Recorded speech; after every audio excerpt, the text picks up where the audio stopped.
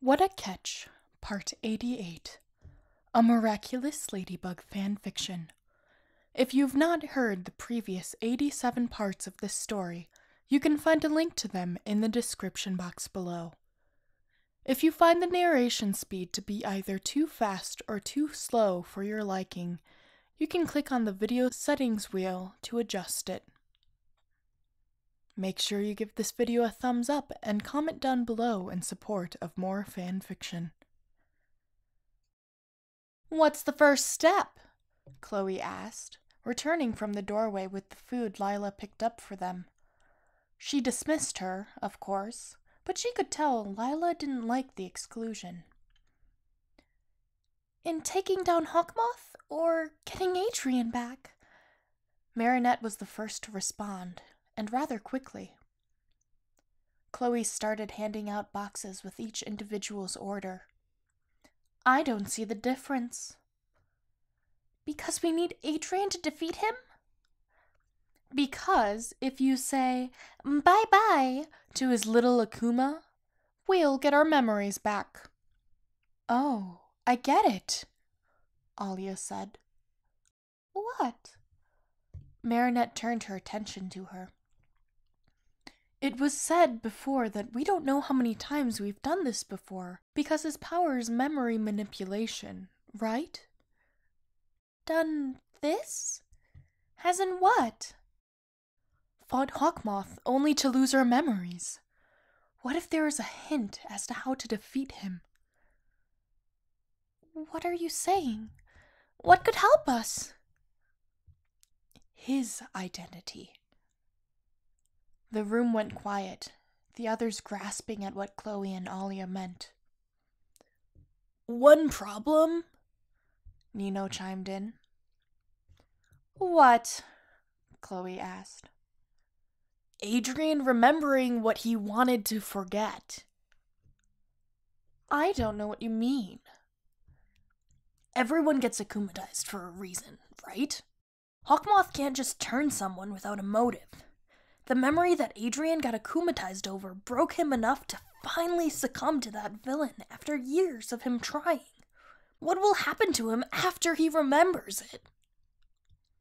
"So we can't plan on him being useful even after we take that wretched bug out of him? Ugh, ridiculous." "So, I know I'm new to this whole superhero thing, but the first step is to figure out what the Akuma is in, right?" "Yeah," Marinette said. "That's usually where we start." "Also, here's another question. Should I assume the role of Cat Noir for now?" "What?" Alia and Marinette said in unison. Nino showed off his right hand with the ring on it. "I got curious yesterday and, well, one thing led to another and I met this little guy." He reached into his shirt pocket and pulled out Plag, obviously interrupting his nap. "What do you think you're doing?" the Kwami asked, grasping at the air as Nino held him by the back of his neck. "Say hi to the gang." The girls gasped in surprise as Chloe rolled her eyes.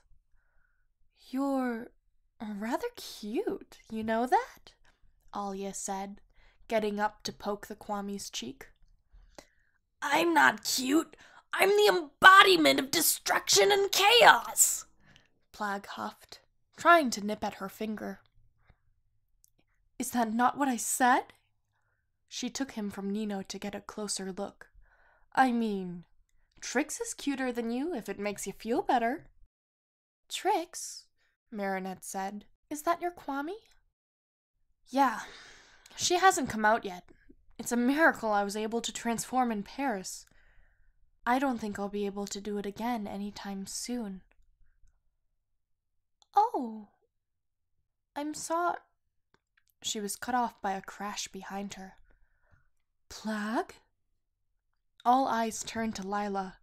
She entered the room with drinks to hand out, but dropped them when she saw the Kwami. "Lila, let us explain," Marinette began. "You're here? Oh, it's been so long!" she exclaimed, making her way over and taking him out of Alia's hand. "Hello, Lila," Plag said. "Do you got any cheese for me?" "I'll go check. Camembert, right?" To say the rest of the room was confused would be an understatement. "When did you two meet?" Chloe asked, turning her attention back to Plag. "A couple of years ago.